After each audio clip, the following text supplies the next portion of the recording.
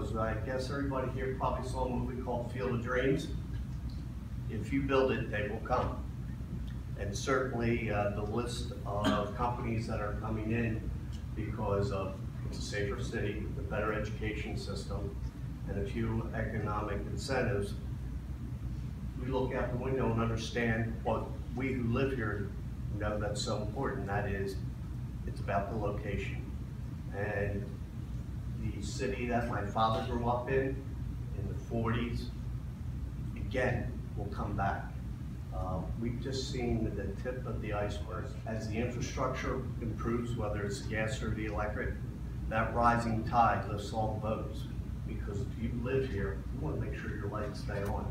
And this is the backbone that's going to cause that to happen.